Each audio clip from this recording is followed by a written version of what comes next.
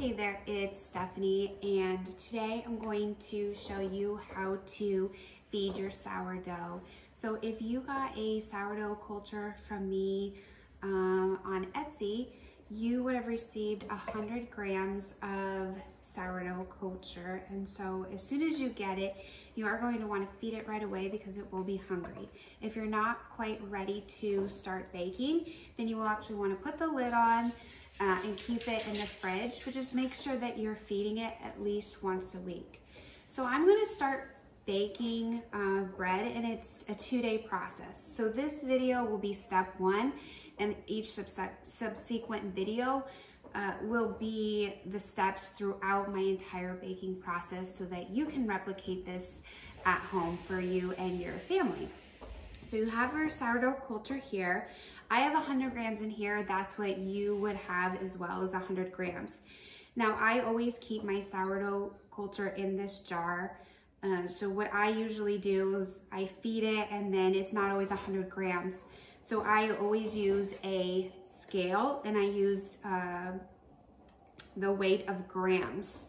I've in the past used cups in US measurements, but I feel that my success in the sourdough and how it came out wasn't quite as, it just wasn't near as good as this. So I definitely recommend getting a scale.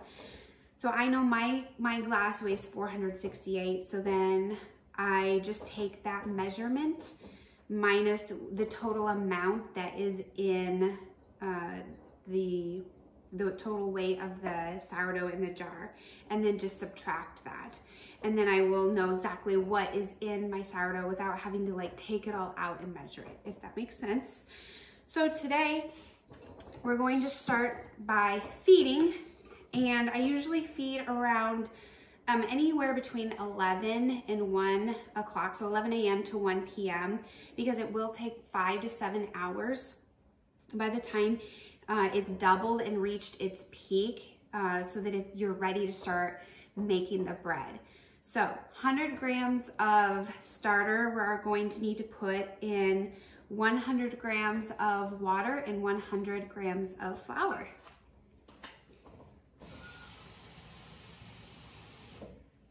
So then you're just going to want to make sure to tare this so it's at 0 grams to start, so you know how much water exactly to put in. So we're trying to get to 100.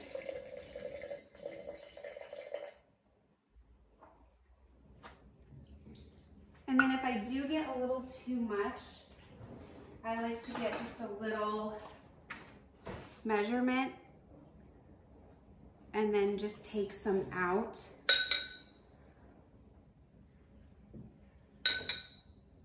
It's easier if you put the water in first. Okay, so we've got 100 grams of water in. We're gonna tare again so that it's at 0. And then I'm gonna get a clean measurement so the flour does not stick.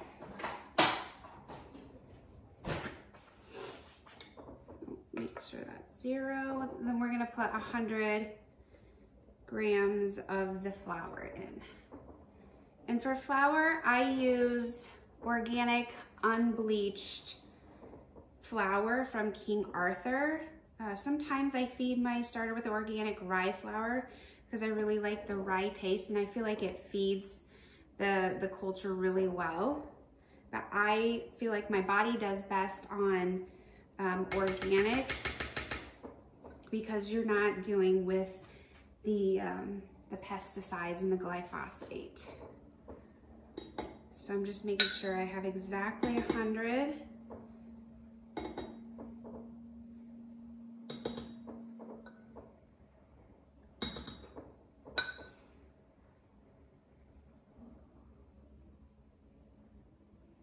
Okay, so we've got the water and the flour in here, and then I'll just use my little pastry whisk. This just really makes sure that you get all of the clumps out. Sometimes if I don't use this, I'll see clumps in there. So I just really like to use this to help really get to the bottom of that jar.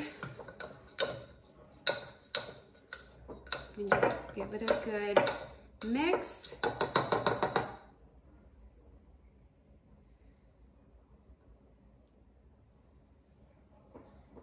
Okay, so we have fed our starter, and it will double in size as the afternoon goes on.